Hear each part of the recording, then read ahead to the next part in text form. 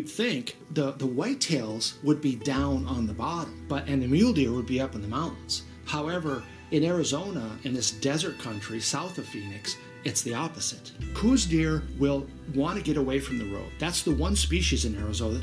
Further away from the roads you get, generally that's when you start having the better luck, especially if you can find those remote water sources. But the mule deer here in the desert act like a total different species. And the thing about Arizona also, there's so much land and the animal density is pretty low. There's not just one great spot that a big buck can hang out in. There's about 10 spots in his home range. The tactic is to just always keep moving. And so sometimes getting way into a remote canyon or on a remote hillside somewhere is counterproductive. In Arizona, even though it's a big landscape, a lot of times you do have to think small.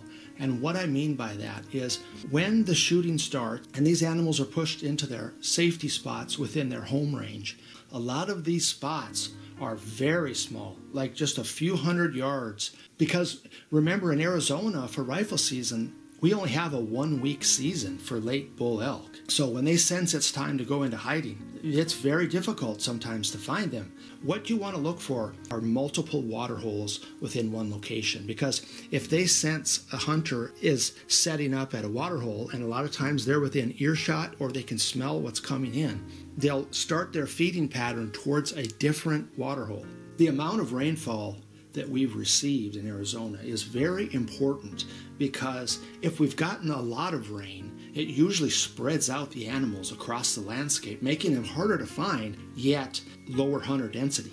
And then when it's really dry, it's very important to know where the water is, because that's kind of where the animals will congregate. If it's dry for a considerable period, the area around these nice, good water holes are over-foraged. So the animals kind of move further and further away. They will travel a little further for water when it's dry. It changes your hunting tactic quite a lot, and it also changes where you hunt.